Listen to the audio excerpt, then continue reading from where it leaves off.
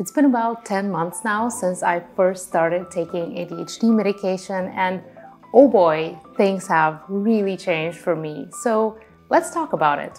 I am still taking Vyvanse. I'm currently on the 50 milligram dose, up from 30 for about 5 months. I definitely had my ups and downs with it, but generally I've been tolerating it really well. I used to take it about an hour before waking up, and then I would wake up with a lot of energy, but I also noticed that that kind of ruins the last hour of my sleep, and I was tired and not doing that good later in the day. So now I'm just taking it right after I wake up. It takes me through most of the day. 6 p.m. I have another little high, and then it slowly fades off into the evening. It's been really great. But with that out of the way, what's changed? The biggest things are the little things, like not having to hug and touch every person I know, being able to pay attention to what they say and notice at least some of their social cues, or remembering to swallow water after I've drank it and not keep it in my mouth for 20 minutes.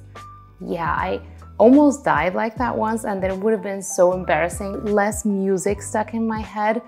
Wow, that is such a relief not to constantly be singing something to myself in the background. And just all these little things, not stubbing my toe as much, sustaining much less small injuries throughout the day.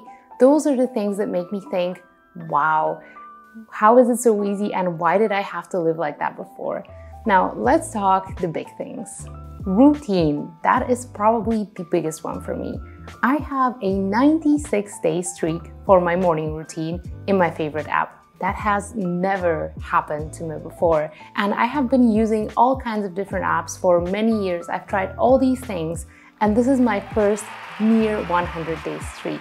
Yoga, meditation, journaling, all these things that are in my routine in that app almost every single day. I have missed some days, I want to be transparent, but 99% of the days I have also done every single habit in these routines. I don't think it's the medicine that makes that difference, but it's the meds that help me to get started, to keep on track, have that extra bit of focus to stay there. And so routines are slowly built.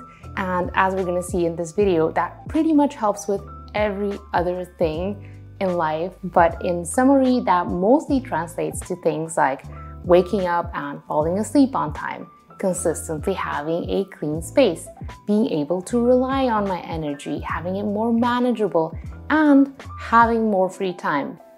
Next, health-related things, starting with fitness. I mentioned in my 2-month medication update that I had started walking nearly every single day, and that was about in last May. And I've kept it up. I have actually kept it up from then until now in a sustainable way that I truly enjoy. Why do I think that the medication helps? Of course, I have worked out before. I've worked out longer and more rigorously, and obviously gave it up at some point. Well, I think it really helps because of a complex web of things that just build on top of each other. So you have the better sleeping and waking up schedule. You have the better eating schedule. You have the better working schedule. All these little things, not stubbing your toe all the time, not getting distracted by social media all the time, not having music in your head all the time. It's like a little web that just builds and builds and builds. And that is why it took me 7 months of medication to get into the consistent yoga routine. Every single morning, doing 45 minutes of yoga. And it was really built on that consistent schedule of waking up, which took me a while to get right. And I think that's a positive spiral, whereas without the medication, I was often in a negative spiral. You stay up too late, you procrastinate on something, you feel disgusting from eating pizza all the time, you haven't showered, and then it just builds and builds and it gets worse.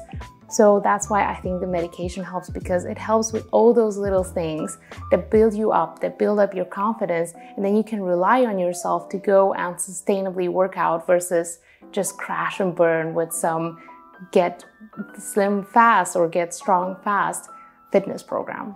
Another huge thing for me is weight control. I lost 5 or 6 kilograms in the first 6 months of being on medication by slowly working out and eating a little bit less, and I'm very happy with my progress. And I've been maintaining my weight for 4 months, which has never happened before. Usually I would go back, I would have some kind of binge eating attack, and I would not be able to sustain my progress. But for the first time ever, I'm just able to hold down a certain weight. I don't think I could do it without the medication, at least not at this point. About a week ago, I was randomly unmedicated because I miscalculated how much meds I needed for travel. And in the 2 days I didn't have meds, I ate so much I could have puked. I just kept binging and binging because I underslept due to the travel. I wasn't medicated, I was stressed, and that's just the impossible impulsivity that is a reality of ADHD. I have no solution to weight control for myself without the meds, at least right now. Sleeping is, of course, an essential part of health, and my sleeping schedule has also really helped me to sleep better, because if I wake up early consistently, then I am tired consistently around the same time, and then it takes me much less time to fall asleep. Yes, I did have sleep trouble, but that was in the very beginning. I'd say it was in the first month and then never again. Finally, in terms of health, skincare, yay!